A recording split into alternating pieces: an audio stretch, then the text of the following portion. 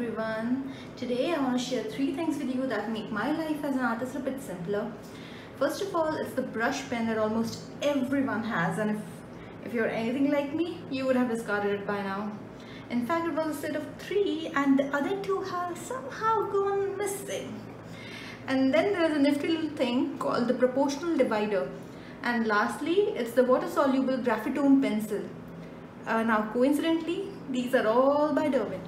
Now I bought these little brush pens thinking that, oh, they're so portable, I might even be able to use them for regular paintings, but no way, that didn't happen. But I did eventually find a way to make their existence a bit meaningful for me. I filled them up with soapy water, and that's just a tiny drop of liquid soap and rest water, and I started using it to apply masking fluid.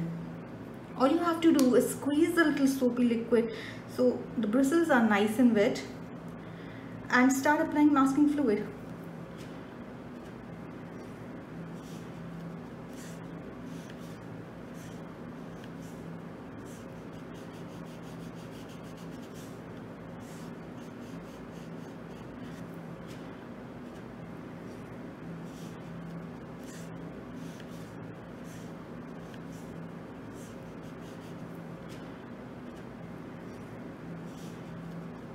And even if you forget to rinse it immediately afterwards, which I have many a times, all you have to do is squeeze some more liquid and rub the bristles and get the gunk out of it.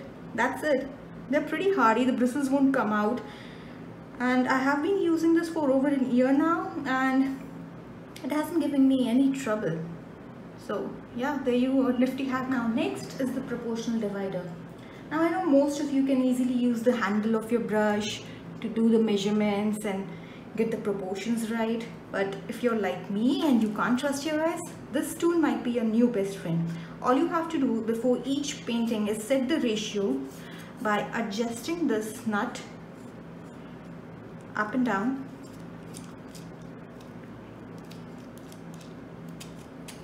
to the desired ratio.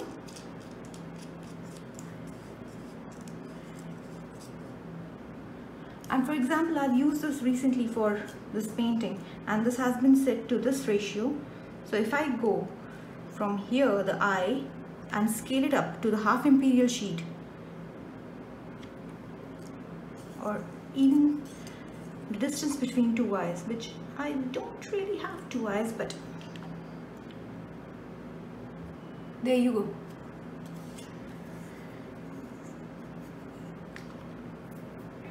Last thing is a water-soluble Graphitone pencil. Now, I don't do a preliminary sketch before painting any subject because I hate pencil marks and I also prefer to keep my paintings loose.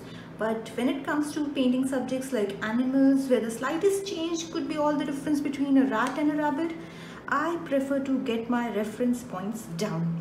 So it ensures that I don't run out of paper as well. Now, put down lightly. It dissolves completely without leaving any trace. Now it comes in various grades and can be great for value studies or tonal studies, which I never do, but if that's your thing, these are great for it.